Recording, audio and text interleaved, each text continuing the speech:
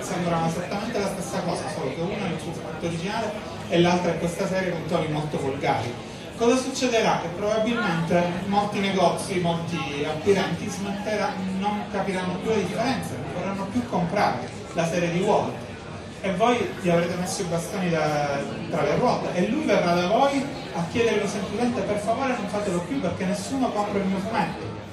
E voi cosa fate? Insistete? Andate avanti? Rovinate il lavoro di Walt, che è semplicemente un altro artista come voi? Vi sembra la cosa giusta da fare? Assolutamente no. Fra di noi artisti e scrittori non dovrebbe assolutamente esistere la più remota possibilità che ci si rubi e si rovini il lavoro che facciamo tra di noi.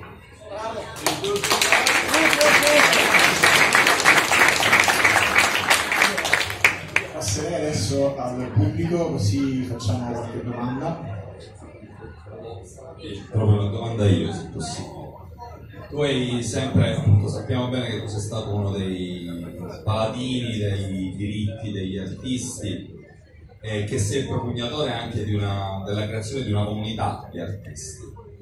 Volevo sapere da te come hai vissuto e come hai visto per esempio la nascita di una casa editrice negli anni 90, come la Image, che era essenzialmente una casa editrice formata da artisti fuoriusciti dalle grandi case e che si collocò nella fascia altissima di mercato, proprio andando cercando di spodestare le due grandi case editrici americane, ovvero Marvel e DC.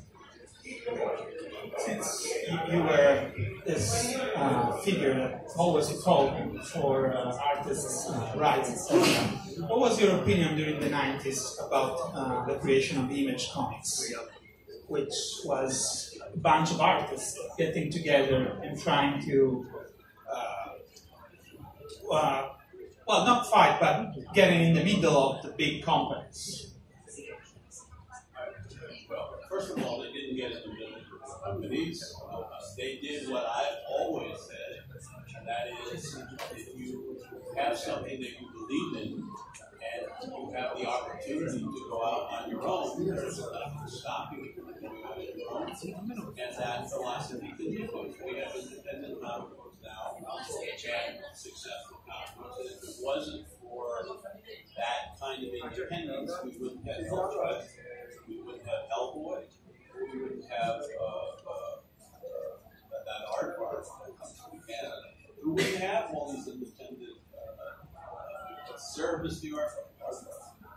We wouldn't have all these independent comics. I got behind independent comics at a very early beginning, and it's worked out very well. Non pensa che effettivamente abbia tolto qualcosa alla Marvel e alla DC, e il punto per lui è che comunque se hai qualcosa da dire, se hai qualcosa da fare che puoi fare da solo, con le tue forze, fallo. I fumetti indipendenti esistono, senza di loro non ci sarebbero stati prodotti come Hellboy o Cerebus o Elfress.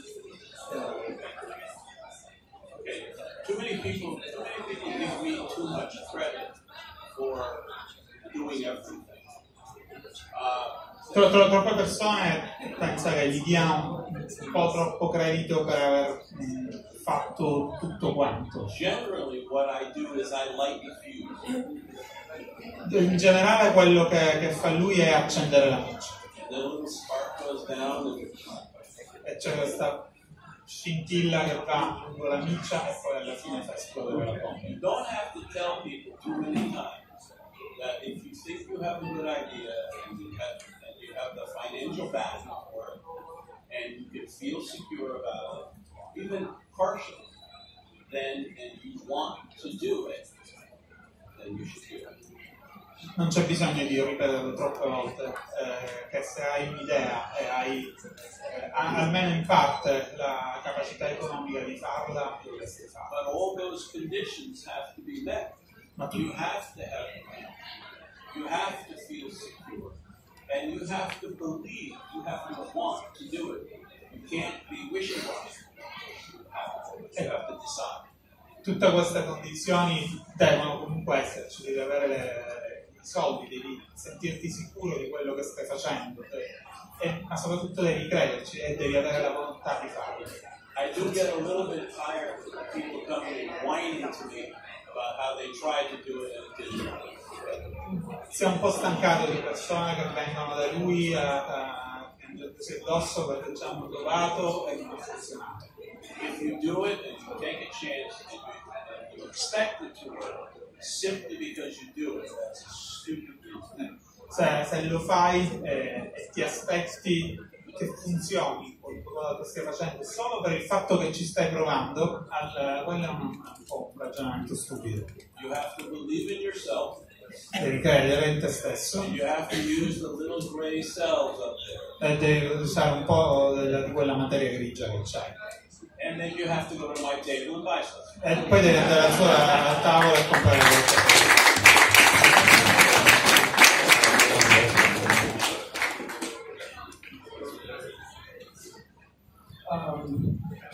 I saw you smiling. Yeah. All right. What did Bob Kane think about the Batman of the 60s, about your Batman, and about the Batman of the 80s? Bob Kane was an asshole. Bob Kane era uno stronzo. He's funnier than I said. No, I didn't. Because he didn't like your Batman? No, because he was an asshole. It may come as a surprise to you, but every once in a while you'll find an asshole. Potrebbe sorprenderti, ma ogni tanto lo incontri davvero. They'll pop up when you least expect it. Escono fuori quando meno te l'aspetti. I went to a convention. I was doing Batman for a while. I went to a convention, and there's Bob Kane. We're going to go up and talk together. And I went like a gentleman to him, and I said, it's an honor to meet you. You created Batman, and I think you've contributed so much to the industry. And I humbly say I'm doing some Batman now, and I really appreciate what you did. Incontrai Bob Kane una volta a una convention e da buon gentleman andai a parlargli, mi presentai, lo ringraziai per quello che aveva fatto, per il fatto di aver creato Batman, di aver creato questo grandissimo contributo all'industria. Gli spiegai che io molto umilmente provavo a fare il mio Batman. And he said, then why don't you pay attention to my comic the way I did it? You're not doing the character right. You should pay more attention. You should read what I've done and do it that way. You have to concentrate on exactly what we do because it was very special. E lui gli disse, mi sa che tu non stai affatto prestando attenzione a come farlo, come lo facevamo noi. Tu dovresti starci più attento e fare esattamente quello che facevamo, come lo facevamo noi. Now, I didn't want to say that I knew he was having other people dose the strip now. Ovviamente non volevo dire che sapevo benissimo che c'era qualcun altro che scriveva le storie per lui. So I said, I appreciate your advice and I will follow it and I will study what you've done and thank you so much. Così gli ho detto semplicemente che apprezzavo tutto quello che aveva fatto, apprezzavo i consigli che mi aveva dato e che mi sarei messo a studiare di più il suo modo di fare le cose. And he said, I'm not so sure you're listening to me. E lui rispose, non mi sa che non mi stai proprio ascoltando. You have to pick up the old stuff and you have to read it very, very carefully and study what I do. Io ti sto dicendo che devi prenderti i miei vecchi fumetti, leggerteli con molta attenzione e capire cosa devi fare.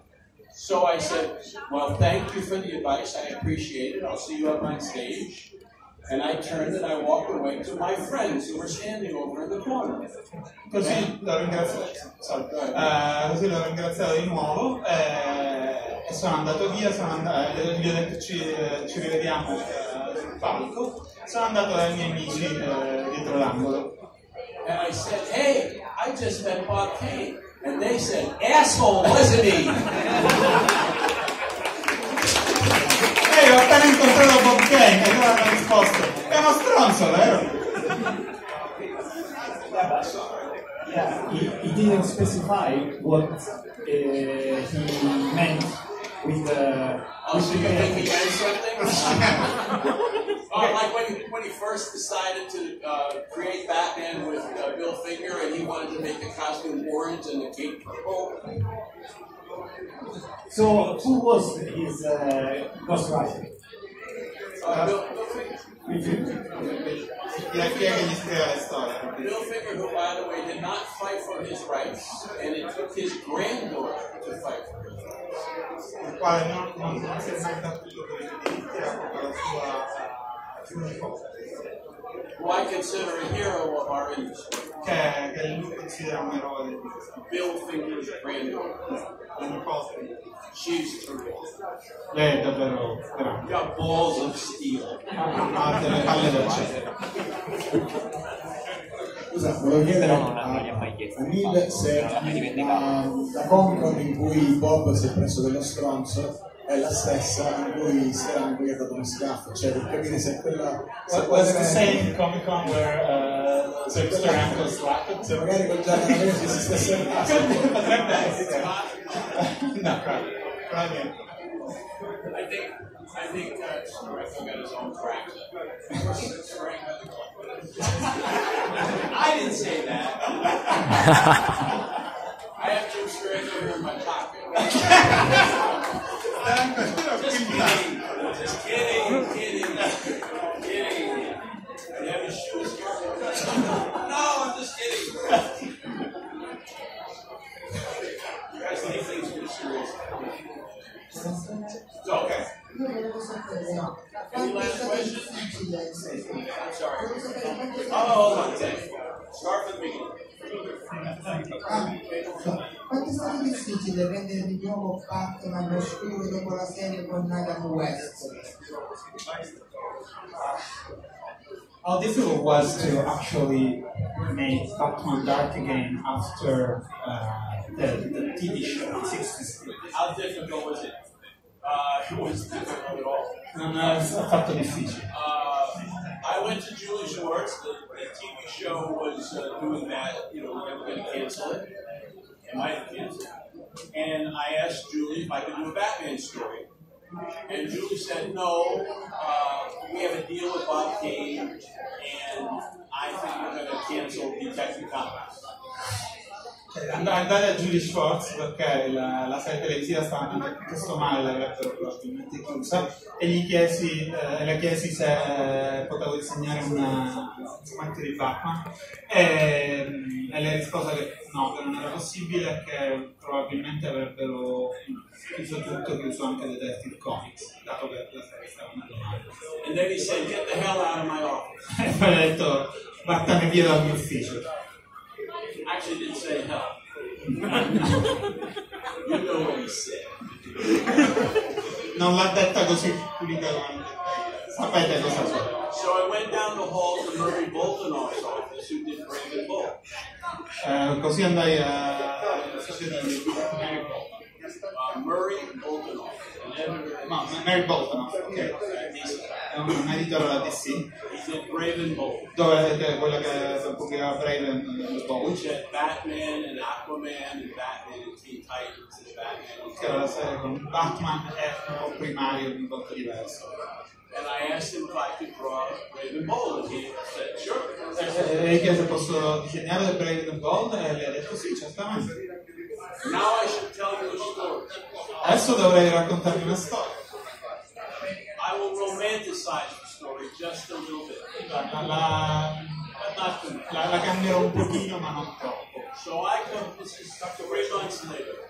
Questo succede 3 mesi dopo. I come into DC Comics and all the lights are off. Andai alla DC Comics e c'erano tutte le luci spente. Except for one light. An exit. Eccetto una luce, la luce dell'uscita di sicurezza. And it's glowing red. Ed è rossa e lampeggia. There's a man at the end of the hall. E c'è una persona alla fine del corridoio. And his hair is messed up. E ha tutti i capelli scombinati. And his eyes are glowing. E ha gli occhi che brillano. He's holding a bunch of paper in his hand. E ha un Tiene della carta They look like letters. che sembrano delle lettere. He said, Adams. Disse Adams? Hi, Julie. Ciao Julie. Hi, Julie. What's up? Che succede? Come va? How come I have all these letters here that say the only Batman in DC Comics is in brave and bold? Perché ho tutte queste lettere che dicono che l'unico vero Batman da DC Comics è quello di Brave and Bold?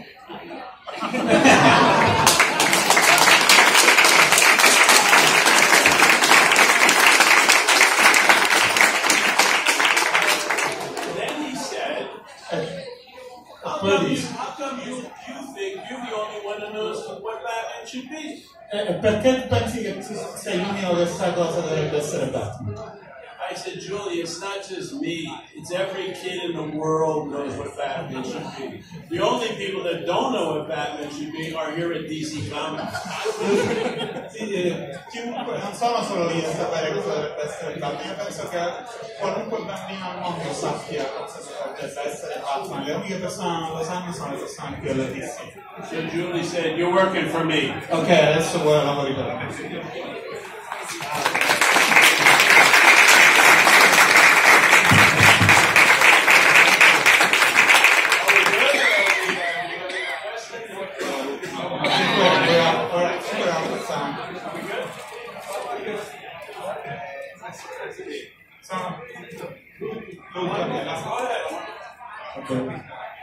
Buonasera, volevo sapere del nostro rinnovo qualche differenza sul merito di lavoro riscontrato nel periodo in cui ho lavorato ora per DC Comics, ora per Marvel. Negli anni 70, soprattutto se non ricordo male, lui ha collaborato anche con la Marvel.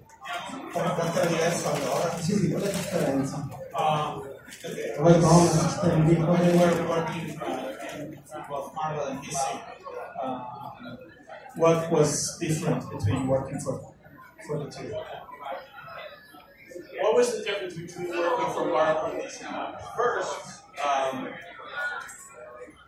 First you have to understand that publishers are stupid.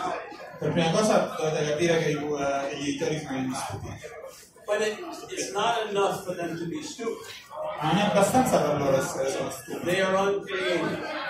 Sono assolutamente non creativi. No publisher has ever written a comic book. Nessun editore ha mai scritto il fumetto. No publisher has ever drawn a comic book. Nessun editore ha mai disegnato il fumetto. No publisher has ever created a comic book character. Nessun editore ha mai creato un personaggio. Most publishers don't even read their own comic books. Molti editori neanche leggono. When Neal and I were doing Green Lantern, Green Arrow, Quando Danny e O'Neill e io stavamo facendo Freccia Verde e Lanterna Verde, what we did came as a constant shock to the publisher. tutto quello che facevamo era un continuo shock per l'editore. Did you insult the Vice President of the United States? Hai appena insultato il vicepresidente degli Stati Uniti? Yeah, but that was last month. Sì, però era solo il mese scorso. Did you just read it now? L'hai letto solo adesso? Yeah, well, I got a letter from the governor of Florida. Sì, ho ricevuto una lettera dal governatore della Florida. He told us that if we ever insult the Vice President of the United States again, he won't distribute our comic books in Florida. Dice che se insultiamo di nuovo il vicepresidente degli Stati Uniti non distribuirà più il nostro fumetto in Florida. So I said, okay, so we won't do it again. Ok, va bene, non lo faremo più. Is that stupid? I'm just saying, is that stupid? That's stupid. So they don't, so they have, essentially from a creative point of view, they almost have no input. Dal punto di vista creativo loro non aggiungevano nulla, non creavano nulla. I truly believe that they go to bed at night and say, please, I hope that Julie comes up with something wonderful. È sicuro che vadano a letto tutte le sere sperando che Jim Lee si inventi di qualcosa di figo o qualcun altro to make more money for them. Per poter fare più soldi Or make a possible movie that they can screw up. o fare qualche altro film che possono completamente rovinare. I stepped on a little crack there. I'm not taking it back. So che sto entrando in un argomento delicato, non ritirerò quello che ho detto. You don't have to agree with me. Non deve essere d'accordo con me. But when I go to a movie by DC Warner, Ma quando vado a vedere un film della DC, della Warner, I sit in the theater and I say, thank God, if this is a lousy movie, I'll get to see a good Marvel movie next week. Per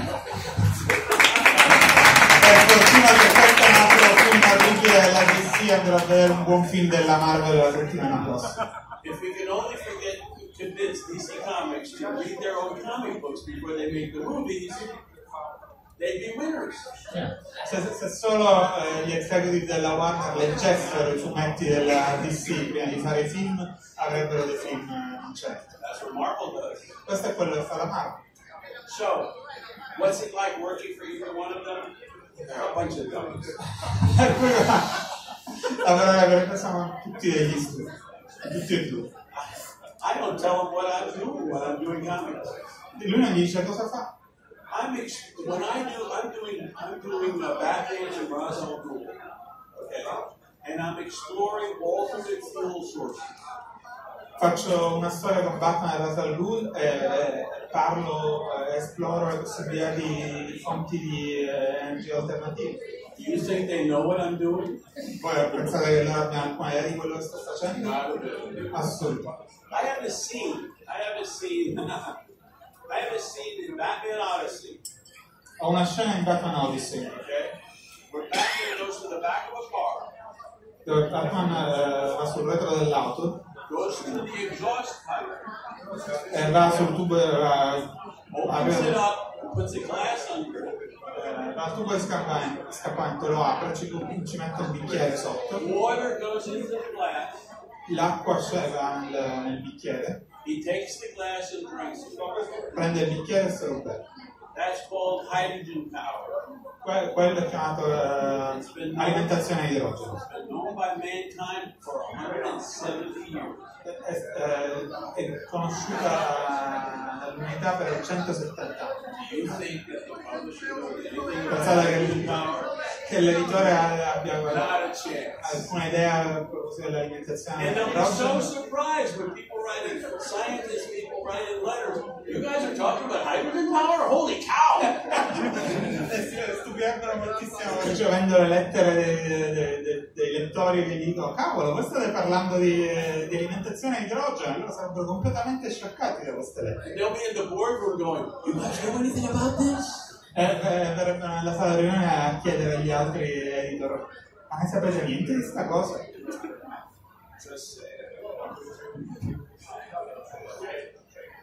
Are we done or are we gonna? We're over our time. Okay, we're over our time. Garrett, okay, the deal is you go to the table and buy something. Adesso venite al tavolo e My wife, Marilyn, is there. She's way more charming than I am. Ringraziamo